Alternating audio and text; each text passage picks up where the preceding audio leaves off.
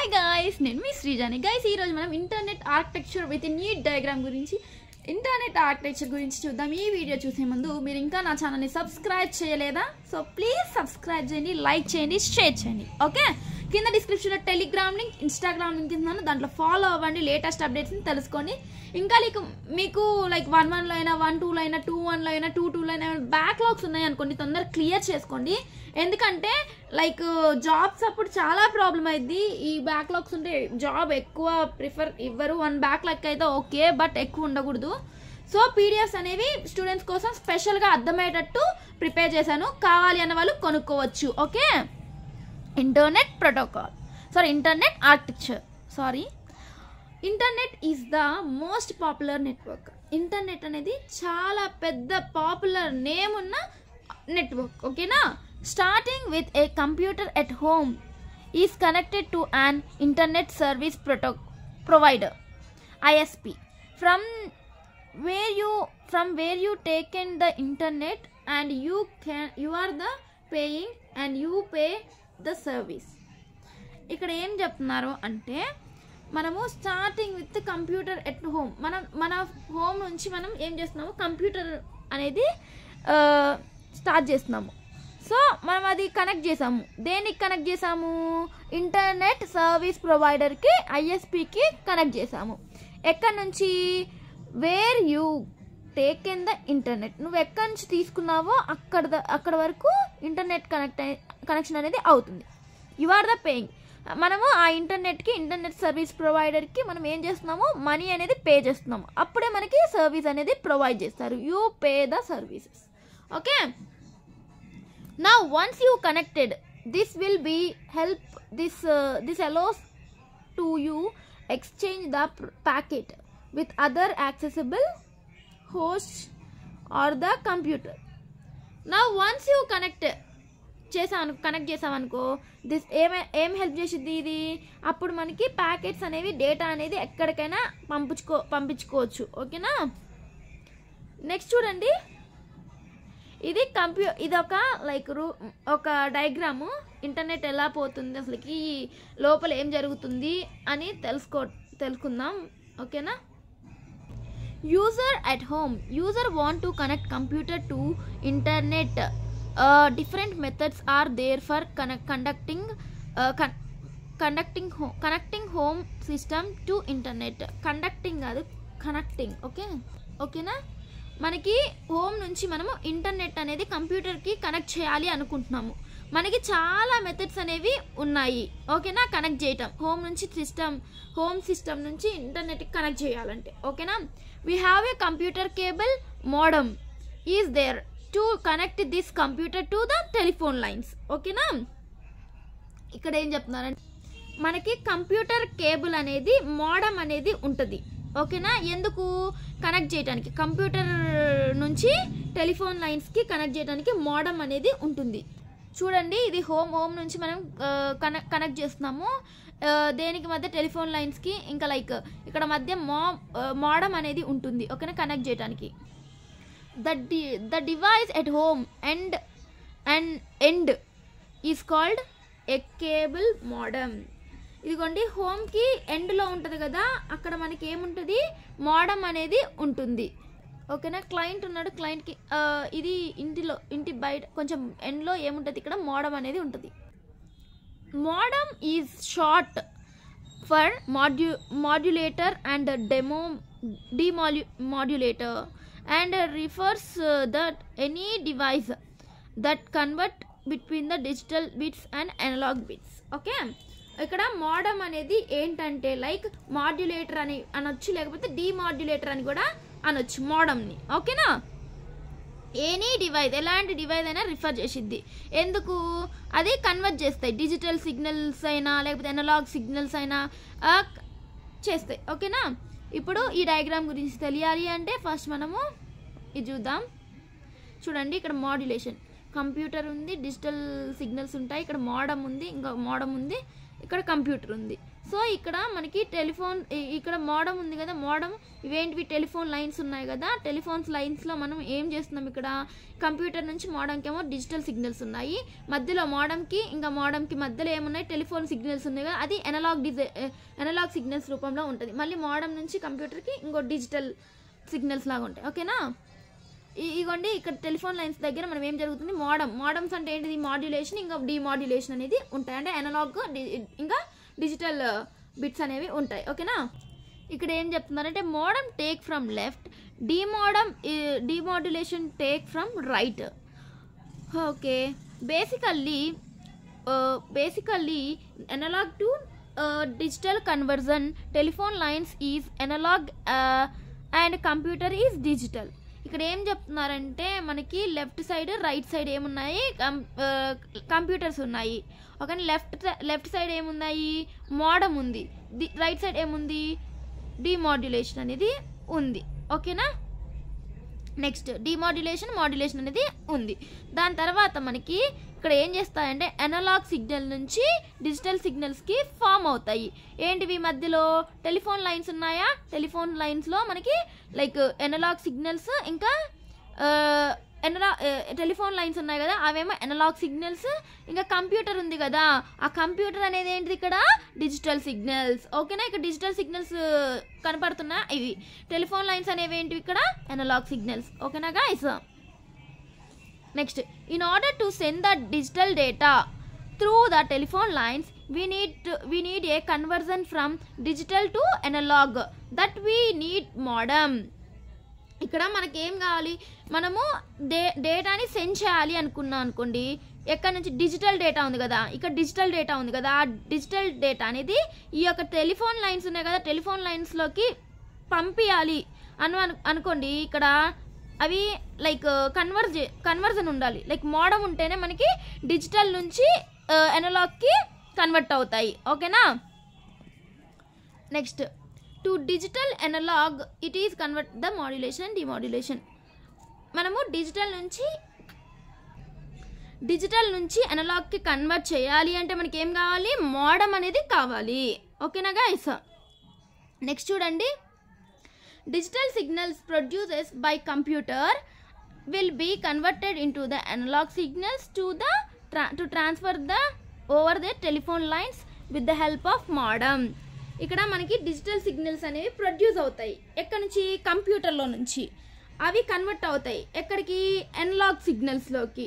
ఓకేనా, to transfer the telephone lines with the help of modem. ఓకేనా, telephone lines use చేస్తే మనకి మోడమ్ని transfer అవుతుంది. ఓకే,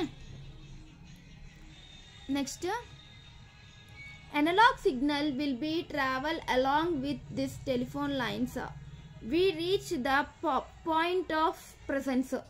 ఇక్కడ మీకు ఏం చెప్తున్నారంటే లైక్ ఎనలాగ్ సిగ్నల్స్ ఉంటాయి కదా, ఎనలాగ్ సిగ్నల్స్ అనేవి ట్రావెల్ అవుతాయి ఎక్కడ, దేంతో పాటు, అలాంగ్ విత్ ఇదిగోండి దీంతో పాటు టెలిఫోన్ లైన్స్తో పాటు. అప్పుడు మనం ఎక్కడికి మూవ్ అవుతాము, పాప్కి మూవ్ అవుతాము. ఇక్కడ ఏం చెప్తున్నారంటే చెప్తాను. సో అక్కడ ఏం చెప్తున్నారు, ఎనలాగ్ సిగ్నల్స్ అనేవి ట్రావెల్ అవుతాయి ఈ యొక్క టెలిఫోన్ లైన్స్లోకి. ఇగోండి ఇక్కడ టెలిఫోన్ సిస్టమ్ ఉందా, టెలిఫోన్ లైన్స్లోకి ట్రావెల్ అయ్యి మనము పాప్లోకి రీచ్ అవుతాము. పాప్ అంటే ఇది. ఓకేనా, పాయింట్ ఆఫ్ ప్రెజెన్స్లోకి రీచ్ అవుతాము ఈ సిగ్నల్స్తో పాటు. Okay, at that point of presence these analog signals removed from telephone system and they are injected to the regional ISP. ఈ పాప్ ఉంది కదా, ఆ పాప్ నుంచి మనము ఎనలాగ్ సిగ్నల్స్ అనేవి రిమూవ్ చేస్తాము. ఈ టెలిఫోన్ సిస్టము ఇంకా ఈ టెలిఫోన్ సిస్టంలో ఉండే ఎనలాగ్ సిగ్నల్స్ ఇంకా పాప్లో ఉన్న సిగ్నల్స్ని రిమూవ్ చేసి మనము రీజనల్ ఐఎస్పిలోకి పంపుతాము. ఓకేనా, internet service ప్రొవైడర్కి. Regional ISP, we can see the set of independent routers in the various cities that particular ISP. ఈ ISP, ఈ రీజనల్ ISP సర్వీస్లో మనం ఏం చూస్తాము, డిఫరెంట్ టైప్స్ ఆఫ్ రౌటర్స్ని పెడతాము. ఎందుకు పెడతాము ఆ రౌటర్స్ అనేవి, డిఫరెంట్ సిటీస్ ఉంటాయి కదా, ఆ యొక్క రౌటర్స్ అనేవి ఇక్కడ ఉంటాయి. ఓకేనా, రీజనల్ ISPలో అంటే ఇంటర్నెట్ సర్వీస్ ప్రొవైడర్లో. సో ఇదిగోండి ఇదంతా ఏంటిదా, ISP అంటే ఇవేంటివి, పాప్స్. ISP1 ఇదంతా కలిపితే ISP2 internet service provider 1 and internet service provider 2. ఓకేనా, ఇది నెట్వర్క్ ఇంటర్నెట్. ఓకేనా, ఇదేమో individual home user, ఇవేంటివి business LAN and ఇంకోటి ఇండివిజువల్ హోమ్ యూజర్. వీటి గురించి నేను ఇప్పుడు ఎక్స్ప్లెయిన్ చేస్తాను. ఓకేనా, ISP internet service provider is a company to which you are paying. ఇదిగోండి ISP అనేది ఏంటిది, ఇంటర్నెట్ సర్వీస్ ప్రొవైడర్ కదా, ఇది ఒక కంపెనీ ISP అనేది. సో ఇది ఎందుకు మనం ఇంటర్నెట్ కావాలని మనం దీనికి పే చేసి మనం ఆ ఇంటర్నెట్ అనేది తీసుకుంటున్నాము. ఓకేనా, next POP is a routers hour packets will be entered then the system is fully digital. ఇక్కడ పాప్ ఉంది కదా, ఇదొక pop pop pop pop pop pop. Pop అంటే ఏంటిది, ఇక్కడ రౌటర్స్. అసలుకి రౌటర్స్ అనేది ఏం చేసిద్ది, మన యొక్క ప్యాకెట్స్ అనేవి ఎంటర్ అయ్యి అప్పుడు ఆ సిస్టమ్ అనేది ఫుల్లీ డిజిటల్ రూపంలో తయారైద్ది. ఓకేనా, డిజిటల్ రూపంలో. Okay, next ISP networks may be regional, national are international. ఇదిగోండి ఈ ఇంటర్నెట్ సర్వీస్ ప్రొవైడర్ అనేది చాలా లైక్ ఇంటర్నెట్ అనేది రీజనల్ కైనా ప్రొవైడ్ చేయొచ్చు, నేషనల్ అయినా ప్రొవైడ్ చేయొచ్చు, ఇంటర్నేషనల్గా కూడా నెట్ అనేది ప్రొవైడ్ చేయొచ్చు. ఓకేనా, next if the packets are received from POP point of presence is distance for a host is directly connected to region ISP, then that packets will be delivered directly to the corresponding host. ఇగోండి if the packets are received from POP, ఈ packets అనేవి pop నుంచి మనకి receive అయింది అనుకోండి packets అనేవి, అప్పుడు మనకి distance for a host is directly connected. అప్పుడు చాలా దూరంలో ఉంటారు కదా, దూరంగా ఉండే మనుషులు యూజ్ చేసే ఇంటర్నెట్ ఉంది కదా, అప్పుడు మనం డైరెక్ట్గా ఈ హోస్ట్కి కనెక్ట్ అవ్వచ్చు. ఓకేనా, టు ద రీజనల్. ఓకేనా, రీజియన్ ISPకి కనెక్ట్ చేయొచ్చు నెట్వర్క్ అనేది. సో అప్పుడు మనకి ఏమైంది, ప్యాకెట్స్ అనేవి డెలివరీ అవుతాయి directly to the corresponding host అని. అప్పుడు మనకి ఇంటర్నెట్ అనేది వచ్చిద్ది, మనకి ప్రొవైడ్ చేసిద్ది. Otherwise it is given to the back bone network, లేకపోతే అవి బ్యాక్ బోన్ నెట్వర్క్కి ఇస్తుంది. This back bone network is actually very large and international network, thousands of Reuters which are connected by high band width fibre. ఇదిగోండి ఈ back bone network అనేది చాలా చాలా పెద్ద network, ఇంటర్నేషనల్గా ఉంటాయి, చాలా థౌజండ్స్ ఆఫ్ రూటర్స్ అనేవి ఉంటాయి ఈ యొక్క బ్యాక్ బోన్ నెట్వర్క్ లో. సో గైస్ ఇక్కడ బ్యాక్ బోన్ నెట్వర్క్ లో చాలా ఉన్నాయి కదా, ఇంకా దీనికన్నా చాలా ఉంటాయి, నేను కొన్ని వేసాను కాబట్టి ఇలా ఉంది. ఇంకా చాలా బ్యాక్ బోన్ నెట్వర్క్ లో చాలా రూటర్స్ ఇంటర్నేషనల్ నుంచి మనము కనెక్ట్ చేసుకోవచ్చు, ఇంటర్నెట్ సర్వీస్ ప్రొవైడర్ నుంచి చాలా మంది కనెక్ట్ చేసుకోవచ్చు, చాలా users. And different back bones are there, each individual on by different companies. మనకి డిఫరెంట్ బ్యాక్ బోన్స్ అనేవి ఉంటాయి, ఎందుకంటే డిఫరెంట్ కంపెనీస్ ఉన్నాయి కదా. సో డిఫరెంట్ బ్యాక్ బోన్స్ అనేవి డిఫరెంట్, జియో ఒకటి ఉంది, ఎయిర్టెల్ ఒకటి ఉంది, అసలుకి చాలా ఉన్నాయి కదా ఇలాగా. సో అలాగా డిఫరెంట్ కంపెనీస్ నుంచి మనకి ఇంటర్నెట్ అనేది తీసుకోవచ్చు. we can see that home system actually connected this backbone with the help of regional ISP.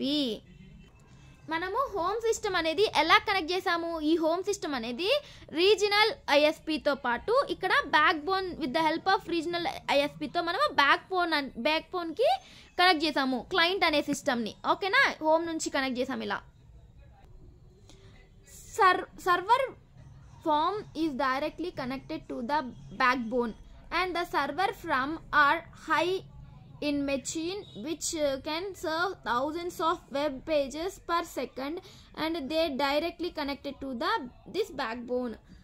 Server అనేది ఒక ఫామ్ చేసిద్ది, ఏమని డైరెక్ట్గా మనము కనెక్ట్ చేయొచ్చు, దేనికి బ్యాక్ బోన్కి డైరెక్ట్గా మనము కనెక్ట్ చేయొచ్చు. సర్వర్ ఫామ్ హై మెషిన్ అంటే పెద్ద మెషిన్ అనే దానికి లైక్ పెద్ద thousands of web pages per సెకండ్స్కి service అనేది ఇస్తుంది ఈ యొక్క సర్వర్ అనేది. కానీ బ్యాక్ బోన్ వల్ల directly connected to the back bone, అంటే బ్యాక్ బోన్తో డైరెక్ట్గా కనెక్ట్ చేసి మనం ఈ వెబ్ పేజెస్ని సెకండ్స్లో మనము ఎన్నో సర్వీస్ అనేది ఇస్తున్నాం మనం చాలా. there are different backbones are there in this internet. 2 different backbones are there. మనకి ఇంటర్నెట్ లో మనకి బ్యాక్బోన్స్ లో మనకి 2 different backbones ఉన్నాయి. అవేంటంటే, and a packet from the user may have to travel along different backbones to reaches its final destination. Packets అనేవి మనకి user may have to travel, user నుంచి చాలా ప్యాకెట్స్ అనేవి ట్రావెల్ అవుతాయి.